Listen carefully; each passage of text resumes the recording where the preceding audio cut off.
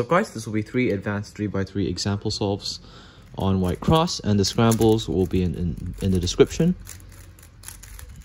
So solve number 1 looks like a pretty mediocre scramble.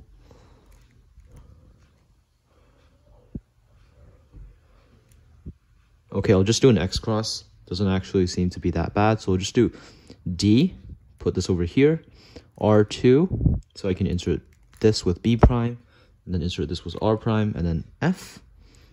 And then here, what I planned on doing was, well, I didn't mean X cross, I meant cross plus 1, sorry. And then I just insert this into the back, right? And then here, I'd probably just rotate because I see that this other pair would, the edge for the other pair is misoriented, so I'd probably just rotate here and do this 5 mover like that. And then here, once I do the R, my hand will already be up here, so I'll just go right into this alg to solve the pair. And this alg is actually very, very fast. But anyways, just do this alg to solve it. And here, I'll probably just do U prime, insert with, paired up with R, U R prime, and then do that for getting my edges oriented. And then here I'll do OLL and PLL. And for solve number 2,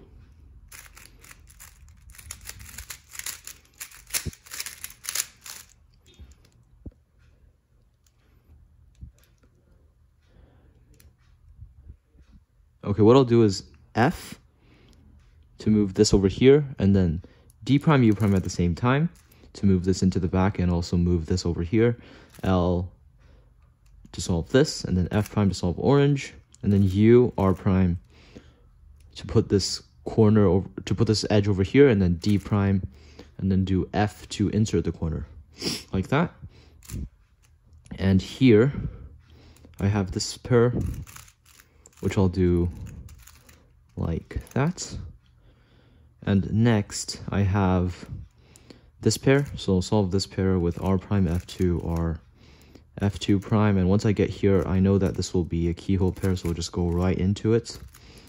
And then here I'll do D2, U2 at the same time, and then rotate, solve it into the back right. And now here I have OLL and PLL.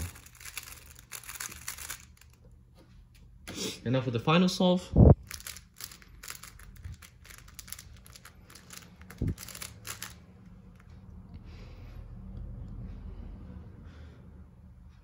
looks like a decent scramble. So what I'll do is D2 to put this cross edge over here, F2 to solve this cross edge, and then D prime to solve this.